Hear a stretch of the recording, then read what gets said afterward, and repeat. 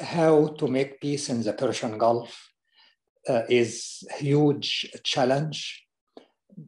It is hard, but it can be done, and we have to be optimistic and keep trying. I believe the first step is to acknowledge the differences.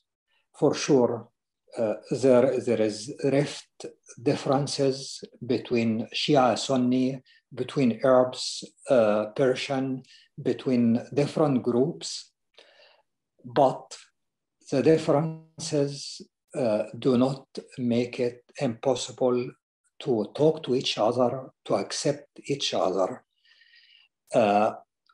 History teaches us that Arabs, Turks, Iranians, and Israelis have always shared this land we call the Middle East.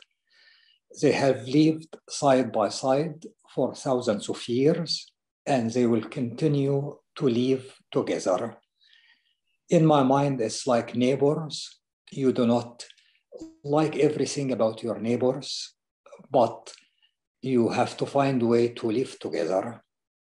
And one way to acknowledge each other and to accept the differences is to find what these four peoples have in common, to focus on what they have in common than what separates them.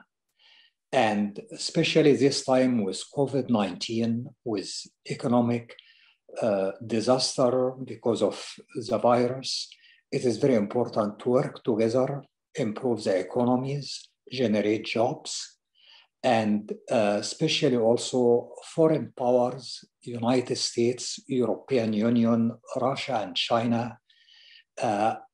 Each foreign power has its own interest, its own agenda. People and governments in the region have to take the lead in accepting each other and working together. We have a great model, the Organization for Security and Cooperation in Europe. This model should be modified to meet the unique characteristics of the Middle East. Track 2 can help to build confidence between the four peoples and other minorities. But the first step is to accept each other and find a way to live together and focus on common interests, common aspirations. Thank you.